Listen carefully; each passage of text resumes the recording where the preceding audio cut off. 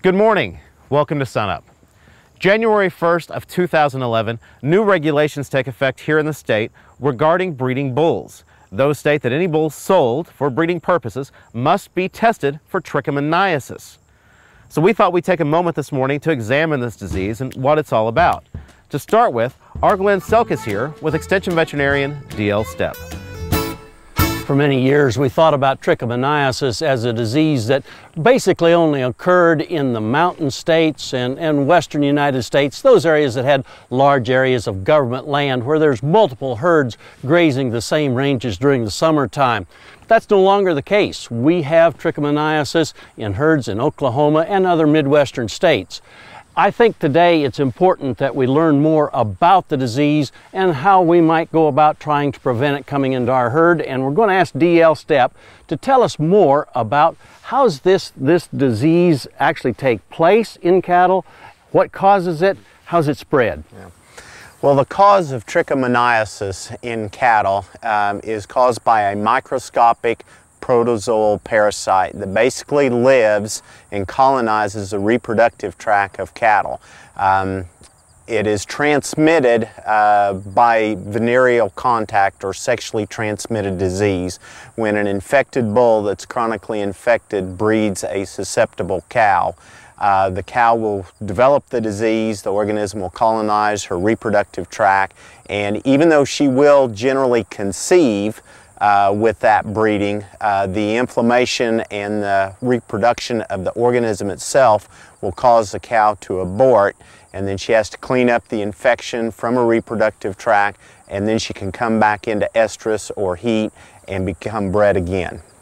Okay, so what's occurring here is that we may actually have a situation where we have a lowered calf crop percentage if we have a confined calving and breeding season, exactly, or we have a very extended calving or breeding season.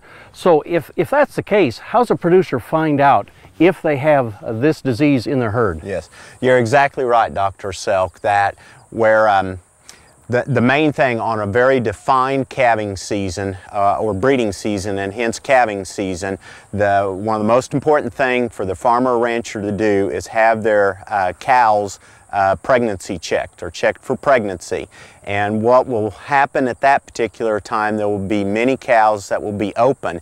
Even up to 50% of the cows will be open, even though the bulls may have been tested prior to breeding and found to be satisfactory potential breeders.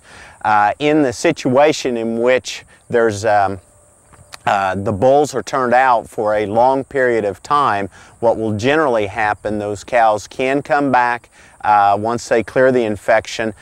They can be bred. However, it will extend the calving season, and it's not uncommon, instead of a cow having a calf every 12 months, she may actually have a calf every 18 months or so. So it extends it, and it's very huge economic hit, either 50% of the calf crop or an extended calving season for that particular producer. Is there any treatment for trichomoniasis? Unfortunately, we do not have a treatment for this particular disease. Now, one thing that's kind of important that I think we ought to bring up, Dr. Selk, is that once a cow develops the infection and causes the abortion almost all the time, she can clear the infection, come back into estrus or heat, and a bull can breed her.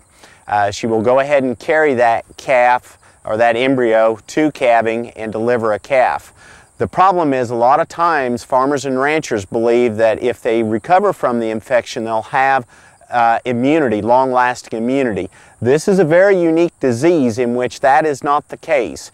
If a cow develops the disease, has the consequences of that, meaning abortion, and comes back in and gets bred, after she has a calf the following year, she's susceptible again to reinfection.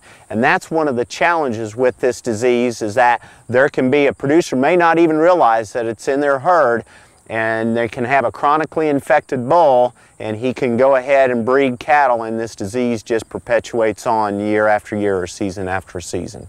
Well, it sounds like to me if there's no treatment for the disease, prevention is our best option, and somehow we've got to make sure that we're not bringing the disease into the herd and therefore how we might go about best doing that. You are absolutely correct about that. Prevention is the key with this disease.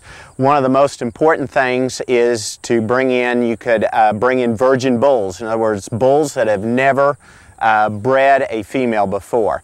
If they've never bred a female, they've never come in contact with a potentially infected animal and therefore acquired the disease. So that's one way of doing that. Another way is bringing in bulls that may be more mature. The disease also, I want to make just a real quick point about it. It's generally your older bulls that develop the chronic infection. So the older the bull that's bred, that infection, it's called the crypts inside the male reproductive tract, that the organism likes to reside and colonize and reproduce. So an older bull needs to be tested negative prior to coming into a herd. Well, I think that we get an idea that having either virgin bulls that have never bred cows before or bulls that have been tested and found to be negative for the disease is the way to go about as we move bulls from one herd to the other in order to prevent bringing disease into our herd. And thanks to Dr. D.L Step for helping us better understand trichomoniasis.